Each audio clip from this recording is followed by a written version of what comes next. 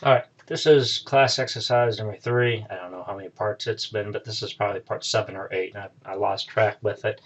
But I'm picking up on the quotations and citings and of the third document we talked about, just picking up where we left off. We just finished the address for this right now. So let's talk about HTML citing, when you actually cite a particular, or the source where it comes from with it. So let me just start with something very simple as a paragraph tag. And inside the paragraph tag, I'm going to say the HTML cite elements defines the title of a work, for example. Let's close off that p tag. Okay, so we need to actually to display, the browser usually display what's called cited italic, kind of italicized with it as well. So let's give this another p tag, and we're going to go in here, we're going to say browsers usually display cite elements in italic. Let's close off that like that. Okay, so it's kind of like an italicized with it as well with it. So how do we cite something? For example, here's what I'm going to do. Inside of this document, I also gave you what's called, I'm going to post up here in the exercise, there's an image of the screaming, of one of the screaming of Edvard Munch with it.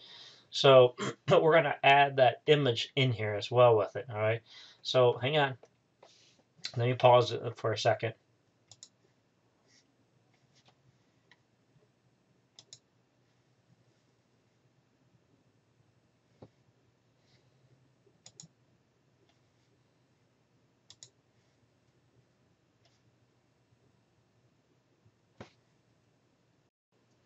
So just to continue on where we left off, for the citation of, this is where we left off, is this right here.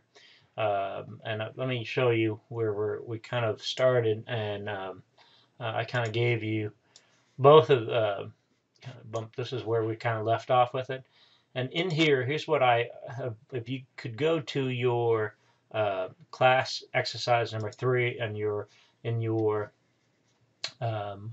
eCampus, and if you can go in and find the class exercise link right here, and find class exercise number 3, styles, formatting, quotation, I gave you an image that you need to download. So depending on what browser you do, you need to download this image to use for this particular citing of the citation with it. All right. So I have downloaded this. This is a JPEG. You can click on it, it downloads whether you want it. That's what it looks like with it. You can right mouse click on it, save image as, and I put this inside of my directory already. Inside, this is where it looks. This is what it looks like. Let me show you where it looks like right now with it. Um, this is what it looks like, and I'm going to put it right here, right now, next to the file it's called quotation with it. All right, so I'm going to do it right now with you. So those of you that haven't done it, I can right mouse click, right mouse save image as, and you navigate to that particular drive that I just showed you. All right, so I have it on a particular drive. It's in here, is on my particular directory. Um, this is the folder. So image of the screen. Okay, so save that, and let me show you what that looks like. So it should look like this. This is the quotation, same directory as your image underscore that's underscore this the screen as well. Make sure both of these are in the same directory, or else you won't be able to do this. So let me minimize that. This is where I got the image. So coming back to here, this is where I would like for you to do, is coming back to here, and here we are in the browser with it. So let me just move this browser to the right. It looks like this right now. All right, so I'm going to go in, I'm going to do a citation based off of that image that we just saw. All right, and again, the image is an image, so it has to be a img as an image tag, correct? And the source src Remember this for the image. What's the name of that image? Doesn't remember? img underscore the underscore scream, right? .jpeg is the name of the file. We close off that source with it. I happen to know what the width of that is. If you don't, here's how I could show you to find out. If you click on it and you right mouse click on it and come down to properties. Properties will tell you the dimensions in detail of what the size and how much this weighs and everything with it as well. But what's more important is, you see what this dimension is? 220 by 27 or 277 is the width and the height. All right, so the width of this thing is 220 pixel. The height is 277 pixel. This is what they tell you right here. That's where I'm getting these numbers. All right, so I'm going to go to the source code. Why is that important? I have the width and the height. It just helps it load a lot readily faster if I put the width and the height of the pixel and the size of it in here and containing that dimension in there. So the width and the height is 277, closing off that. And of course, I always want to have an alt text to this, so I'm going to do the screen is the name of the picture with it. Close off that tag, and I'm going to do P for the paragraph tag. Close that off, and then I'm going to do open up my site tag, and then I'm going to do the site tag is the screen. Close off that. Close that off by, I think it was by Edward with a D, Edward Munch. All right, and painted by I think in 1893, and I'm gonna close that paragraph tag at the same time. All right, so it looks like that. So what does this look like? Control S, I save it, come over here, refresh it, and you notice it couldn't pull my page in, okay, my image in. See what's going on here. So this is the image with it. Here's my text for that.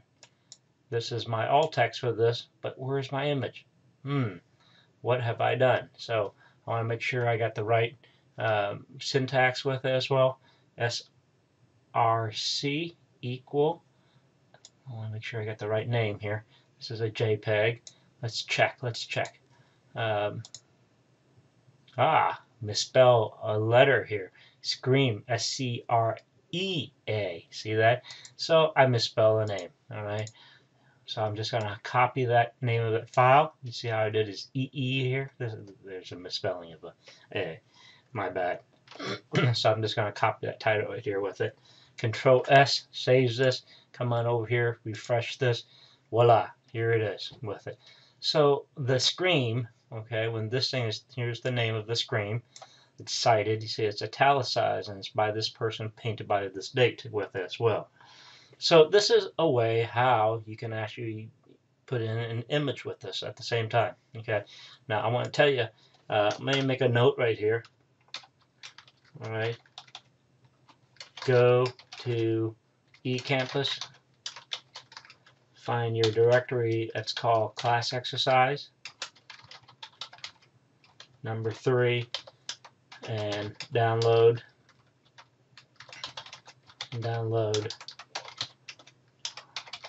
the screen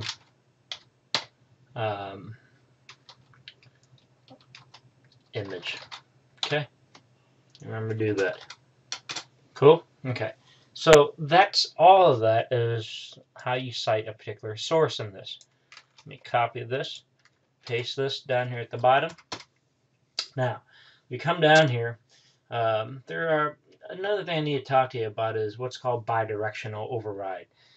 I know that a lot of times when we are coding, we do a lot of things are reading from left to right. Most likely it's in English with it, but not every language has reading from left to right.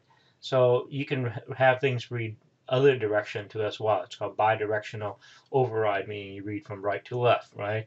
So that's another way you could do this. I just need to show you how it does exist with it. So bidirectional override, it works like this. So let me do a paragraph tag for you. And I'm going to close off that paragraph tag before. I always like to close my tag off before I start writing, or else I'll forget with it. But if your browser supports what's called bidirectional override, which is B in parentheses BDO with it, the next text line will be written from right to left.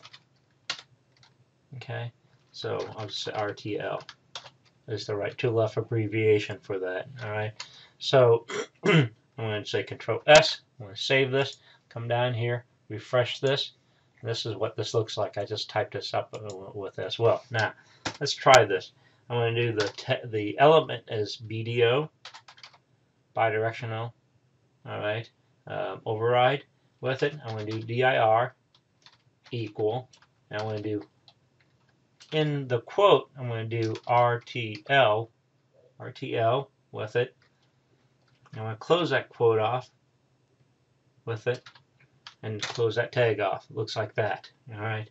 So I want to say this line will be written from right to left.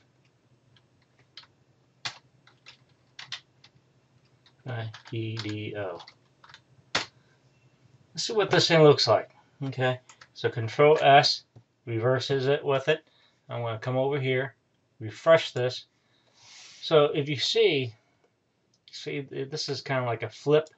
This line will be written from right to left with it.